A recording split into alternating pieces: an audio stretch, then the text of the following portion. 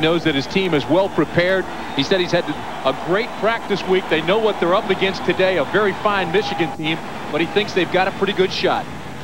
Minnesota has won the toss, and they have elected to defer to the second half, and so Michigan's going to get the football to start the game. Chilled below freezing for a taste that's smooth to the extreme.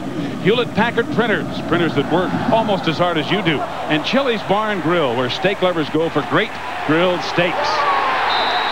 Michigan recovers the ball, and it looks like Derek Harvey got down there in a hurry. Well, I don't believe that. They call that the sunshine kick. They try to pop it up and try to get their down players, the outside players, down there as fast as the receiving team, and they did. This is to perfection. Watch the sunshine kick. Put it up high. Put it up with the sunshine. Now get guys down. Now look at the left hand of your screen. The dark jerseys are there before the white jerseys. That's perfect. That's the way it's got to be. That's the way they have it. Special teams gets one. Freshman linebacker David Bowens out of Pontiac, Michigan, injured on the play, but it looked like he came up with that ball after it bounced off a couple of other players. I think initially Ernest Sanders, number 31, might have hit Tangen in the back of the helmet with either his leg or thigh. Biakabutuka ripping off another big run for the Wolverines inside the 20 before Craig Sauer can bring him down. Once again, an update. Thank you, John. Boy, those Bulldogs full of problems and injuries, and Florida, of course, ready to pound them. Biakabutuka again picking his way inside the 5. Touchdown!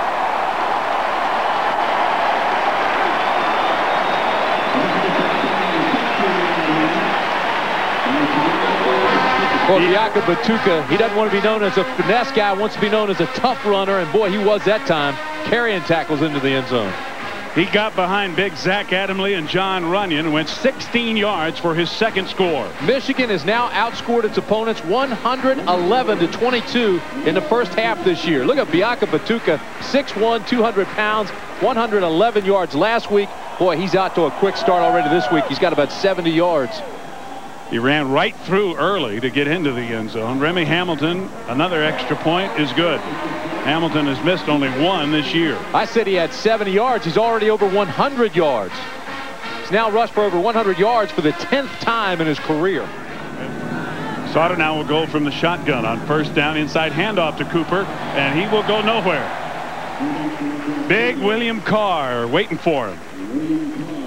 And a loss of 2 on the play. Second down, 12. Sauter will go down at the 35. Glenn Steele coming from his defensive end position to get the sack. Now it's 3rd and 19. Sauter trying to roll away from the pressure this time. Gets it away. Incomplete, intended for Ryan Thelwell, who could not hold on at the 46 of Minnesota. Charles Woodson had the coverage. It's all right. That was a well-designed play. They did take Corey Sauter away from the pressure. Now Chris Howard is in at tailback for the Wolverines, and he has the ball. Short gain of about 2 or 3 short of the 25. Play action on second down. Griese has lots of time, and he's going much longer than 15 yards. Amani Toomer, touchdown Michigan.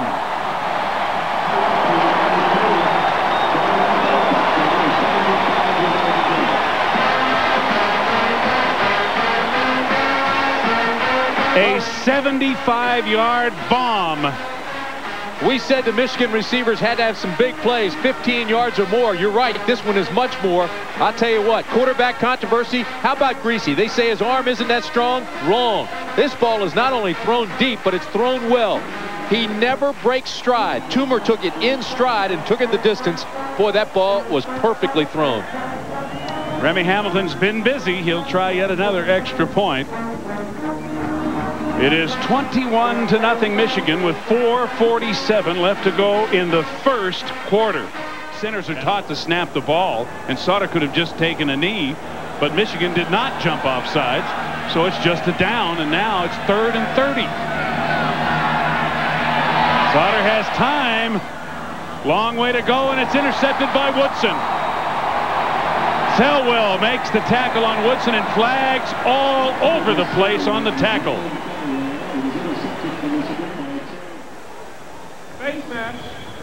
Now, without the penalty, this would be a pretty good play. It's an interception, but it's as good as a punt. All right, now watch and see on the tackle if Thelwell gets up on his face mask. There it is. That's 2 in the last 4 plays. And again, we talked about penalties and turnovers killing Minnesota. Well, this one only a 5-yard infraction, but it does move the ball to the Minnesota 49, where Michigan again gets a short field to work with. 10:51 to go in the second quarter. Chris Howard in at running back. And he has the football, but nowhere to go. In fact, Minnesota tackling the football. The ball is out. Minnesota thinks they've got it, and the officials say they do. Minnesota gets the ball right back. So Minnesota at their 49. First down, and this one misconnecting. Johnny Woodson went in, the pass went out, and Clarence Thompson diving for the interception, couldn't come up with it. It'll be 2nd and 10. Whoops. Nobody to hand off to as Cooper went one way, Sauter went the other, and Rashid Simmons brings Sauter down for a loss. 3rd and long. Play action. Sauter under pressure. The ball is loose. Was his arm going forward? Yes. No, they're going to say that it's down. The officials marking him down right there. Joaquin Fizel was the first guy in there. And Minnesota going backwards again. The Michigan defense gets a huge hand. Javon Jackson looked to go the wrong way. Again, a mix-up in the backfield, and William Carr was waiting for him, as Sauter, I think, expected him to be on the other side. I don't know whether it was Sauter or Jackson who made the mistake, but there's no communication back there. Yeah, maybe Jackson didn't get the call or something. I don't know. No back offense now. Sauter to throw, and this one's complete, short of a first down at about the 38 of Michigan. Jackson in motion. Sauter with a short drop over the middle, complete for the first down.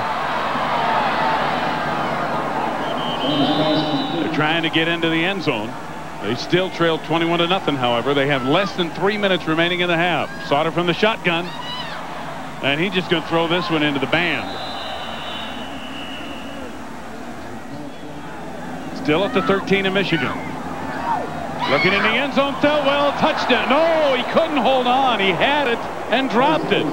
And Sauter can't believe it. Right in his hands. This formation's been good for him. See how they spread all the way across the field? They spread the defense thin it out. They're coming with a blitz. Sauter gets it away. It's up for grabs. Incomplete. Winters almost came up with it. Rob Sweat was right in Sauter's face, and it'll be 4th and 10, and the field goal unit is coming on for Minnesota. 2:41 to go in the half.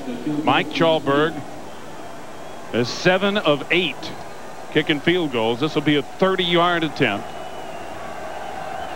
and it'll be into the wind, and it is good. Mike Chalberg will kick it off. Into the wind, and it hangs up big time. Very short kick. Now it takes a roll. That ball's alive. Anybody can get it. And at the 34, Minnesota thinks they have it. They got it. First down, Minnesota. Raphael Cooper was down there on special teams. I don't know if he's the one who got it or not. There's Cooper going in motion. Sauter with good protection. Thelwell inside the 5 to about the 2 in the grasp of Rob Sweat. First and goal from about the 2.5. Cooper, did he get there? Yes, touchdown. Right on the goal line in the grasp of Jarrett Irons. It's a touchdown, Minnesota, but a penalty flag is down. A penalty marker thrown in the end zone as Cooper just did break the plane. That's not the only thing thrown in the end zone. They're throwing marshmallows in that corner, and the fans better be careful or they'll get a flag for unsportsmanlike conduct on the crowd. Look at all the marshmallows there. Maybe they're throwing mushrooms too. Who knows? Defense, 12 men on the field. The touchdown is good. So Michigan had 12 guys on the field. Cooper still scores. The extra point is good, and the complexion of the game has changed dramatically with the turnovers and Minnesota's ability to capitalize. 47 seconds left, and Michigan leading 21-0 in the first quarter, now leads by only 11 near the end of the half. Biakabutuka breaks a tackle by Rodney Heath and takes it 52 yards. He broke 2 tackles at the line of scrimmage, then they couldn't catch him. Boy, they were out of the blocks in a hurry. Watch this. Here comes Biakabutuka again. Minnesota catching blocks, not getting off blocks. He beats him to the corner, carries 2 guys in with him. It was 14-0 in a heartbeat. Then watch this. Here's Heath again, number 7, trying to stay up with Toomer. Number 18, Toomer, 6'4", and just runs by Heath. And it was 21-0. What a throw by Griese to hit Toomer in mid-stride. Hey, after a field goal, Cooper came back to score Minnesota's only touchdown. That's right, Steve. Excuse me. I was going to say, give them a lot of credit. Minnesota never came out of its game plan, continued to run Cooper. That opened up. They spread the formations a little bit, created some air in the Michigan defense. Very successful. 21-10. Michigan did not have a first down in the second quarter. Pretty much intact in the first half, but he'll get that 80 yards. Sauter in there at quarterback, gives to Raphael Cooper at tailback, and Cooper gets a yard, maybe 2, that is all, into the middle of the Michigan defense. Trent Zankowitz, one of the senior leaders out of Cleveland, Ohio, on the stop. Cooper doing a good job in the lineup, but he hopes to get back in the lineup next week against Ohio State. Thanks, John. That pass intended for Tony Levine, who wasn't looking. Well, it is now 3rd and 9 for Minnesota, and they spread him out again. Sauter going from the shotgun. The out route to Theltwell incomplete. Sliding for the catch. He would have had enough for the first down. Charles Woodson had the coverage on Ryan Theltwell, but it's 4th and 9. And Minnesota will have to give it up on their opening possession. Michigan getting their first opportunity, leading 21-10 here in the second half. Griese to Biakabutuka, breaks through a hole, creates one actually, finally tripped up after a gain of about 4. Rodney Heath and Ben Langford tripped him up. And play action. Griese wants to go long. Toomer out there again. He's got a touchdown.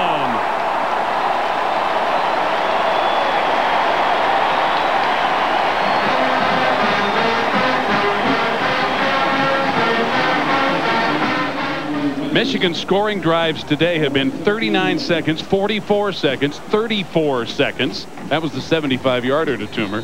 And 1:58 was their longest drive. That may come back to haunt them. They score so quickly, they don't give the defense time to rest. Look at this, though. Toomer just running by the defensive backs. This time, number 2, Craig Scruggs, a freshman. He's only 5'9". Toomer's 6'4". We thought that size differential was going to be a factor. Speed differential has made the difference. And speed kills. Boy, speed's been killing Minnesota. Sauter now will have to run. Blasted out of bounds. Marcus Ray came up first, and then Rob Sweat finished him off. Javon Jackson at tailback. 2nd down, about 5, and Jackson has the football. Nowhere to go. Nothing but blue shirts over there. Clarence Thompson up from the secondary, and defensive end Glenn Steele, number 81, sliding out as well. Raphael Cooper goes in motion. Good protection. Now it breaks down as Sauter is sacked inside the 15 by big William Carr. 2nd and 10. Biakabutuka straight up the middle to about the 40 before he's pushed back. It'll be a gain of about 5. Good job keeping him out of there all day. He's an all-conference type guy, plays that strong side. 3rd and 5. Griese under pressure, gets it away. Complete to Mercury Hayes, and Hayes tripped up, sliding out of bounds at about the 15. Dawn Williams may have saved a touchdown. Griese from the pocket, complete inside the 10. It's going to be short of the first down, however, as Tuman made the reception and Sauer the tackle. It'll be 4th and about 3. Griese again had pressures coming from the inside. So a field goal attempt. Remy Hamilton with Riemersma holding. They'll mark it at about the 16. It'll be a 26-yard attempt. just inside the upright. It is good. And Remy Hamilton has now moved into second place on the all-time Michigan kicking list. That's his 39th career field goal. Michigan now up 31-10 in the third. And he hadn't played that much football. Griese firing it over the middle, complete to the tight end, Riemersma. Tackled by Ben Langford. Riemersma now on the left side. On third down. And Griese's going long. Toomer with a diving catch. Amani Toomer has been all alone all day. Craig Scruggs had the coverage, but he was 5 or more yards away. Michigan now at the Minnesota 11. Biakabutuka down to about the 6 for a gain of 5. Hammered by Conzemius, and all pretty much successful. And he's been bothered by a bruised shoulder, but he played through that last week, and he's playing through it here today. Gets it away. Touchdown, Michigan. Chris Howard.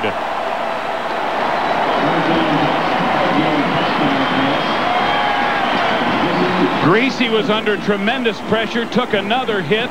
Conzemius was blitzing, and Chris Howard out of the backfield for another Michigan touchdown. You talked about the blitz. I don't even think Griese saw this touchdown. Watch this. Release it, read it. He goes down. There it is. Touchdown, Michigan. Where's Brian Griese? On his back. Never did see the touchdown. And now Griese has used 7 receivers today. Same as he did last week. Spreads it around. He's been accurate. He's read the defenses. He's read the blitzes. He's got things off quickly. Watch it from this angle now. Here comes the blitz. He sees it, knows he's got to go quick, does, boom. Now he goes down and never does see the catch or the touchdown, but the ball was perfectly thrown. Great concentration, even better execution. Here's the release. There's the touchdown. Michigan using all their weapons. The final 15 from Ann Arbor. Not too many folks have left on this homecoming Saturday, a late Saturday afternoon at the height of autumn. Steve Zabriskie, Tim Brandt, and John Spagnola, glad you're with us as we begin the fourth quarter. Michigan on 3rd and 1, very close to the first downs. You know, rushing yards per game. Today, Michigan's allowed only 51 yards. So Minnesota's had 51 yards rushing. Biakabutuka's had 135 by himself. That's right. He's got it again. Breaking through again. First down and then some. Biakabutuka still going. Finally hog-tied by Don Williams, the safety. But Biakabutuka takes it down near the Minnesota 20. Look at the smile on his face. Guys are going to dog him about getting caught from behind, but he had a pursuit angle. But watch this. Number 1, he explodes to the line. Then watch him break some tackles. Then he gets to the sideline. He'll break another tackle right here. And how he stays in bounds with his great balance. Look at this. And then the pursuit angle finally tracks him down. He wanted the face mask. No flag was called. Watch him come high on the head and try to behead him. Williams grabs high and takes his face mask. Fortunately, Biakabutuka just goes with it, lets his body follow his head. Otherwise, there could have been an injury there. Bulldog down after a 60-yard gain. Ed Davis in a tailback, banging straight ahead, and Davis down to the 11. Michigan with a tight formation that time. 1st and goal, Michigan. Ed Davis still in there at tailback.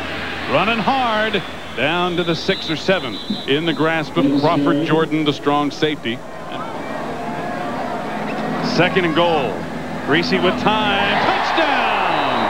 Riemersma.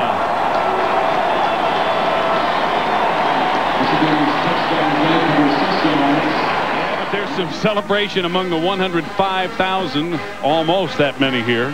Boy, if they really picked on Rodney Heath today. Here's Riemersma again. He's the big tight end, 6'6". Boom.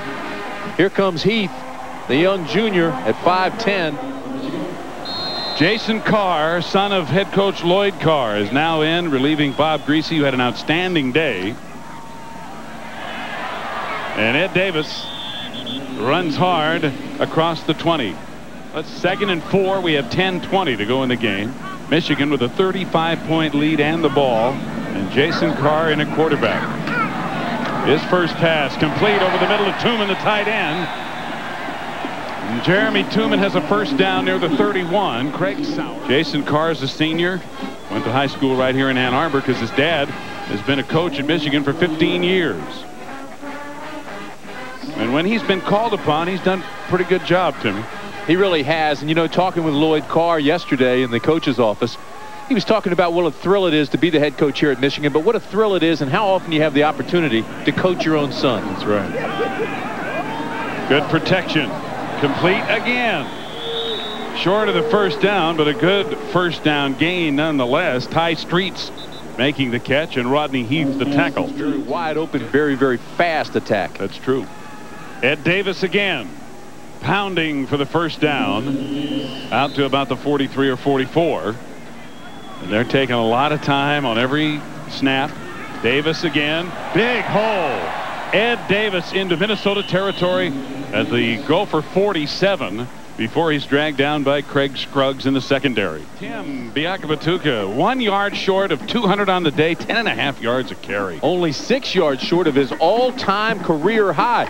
You know, hey, we need Spags. Spags, go tell Lloyd Carr, put him back in for 1 6-yard carry. You want me to go over there, Tim, and ask him, really? Yeah, go ahead. I will. You know what? I'll take a nip out of that little brown jug while I'm going over, too. You better, because it'll be the last time you do a game here. It's getting cold down here. On third down, Jason Carr hits Ty Streets for the first down. Rodney Heath makes the stop. Chris Floyd with a huge hole and a first down inside the 30. Craig Scruggs, who's been real busy in that secondary since coming into the game, had to make the tackle again. You've got Carr. Carr was a 13 quarterback. He wants to come in. He wants to play. Let him work the offense a little bit. Plus the passes they're throwing are possession-type routes. There's a curl complete to Ty Streets, who has been Carr's favorite receiver, and Rodney Heath makes the stop again. He waited in line here to play quarterback behind Todd Collins. He got his shot this year, but his father told him back in spring practice, listen, if it's close, you're going to lose. You're a senior.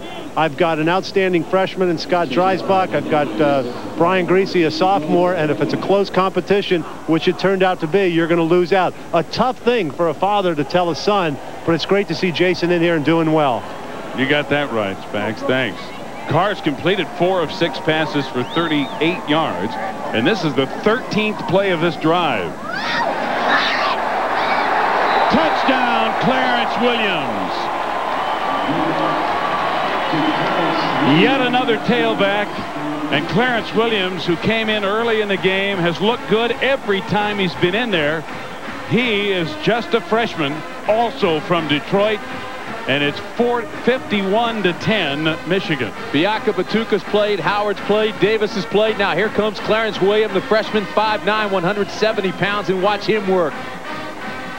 Twisting, turning, spinning like a whirling dervish into the end zone. 52-10, the Wolverines. Getting some good experience here today. Not the exact way that they wanted to. I mean, they have been spanked. But they'll feel better if they get a touchdown here at the end of the game.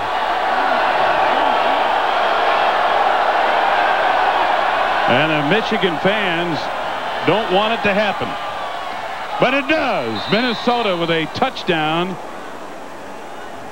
Nelson right in front of Tyrone Noble with 1 minute and 19 seconds remaining in the game. Jim Wack. Well, they think it's important. They're carrying it off. Amani Toomer with a big game. Biakabutuka with a big game. Griese with a big game.